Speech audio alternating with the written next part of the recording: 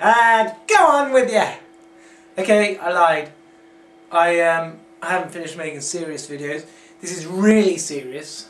Now I'm acting like Reza Afshar. Don't mean to do that.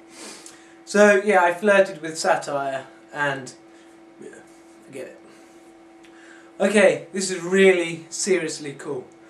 Okay, so I was just thinking about number of people and how many people can you imagine?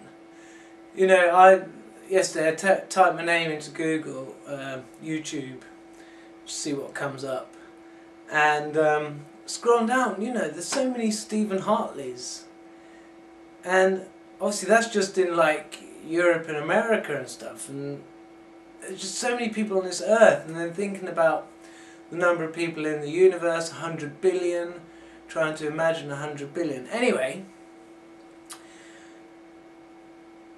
so I was thinking about all us people, and then I was thinking about the spirit world. Well, actually I wasn't. I was thinking about soulmates and how to explain a soul pair. I was thinking doing this with my hand, because now I feel more like this is the female in here and the male like wraps around. So it's like the light. So imagine a circle and then a ring around it. Now I've seen those before, and I would say that was just the male part of the soul.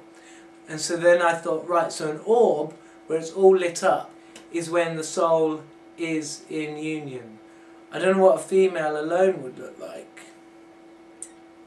so I don't know that for sure. But that made me think about, in the spirit world, how many soul pairs are in union state at the moment.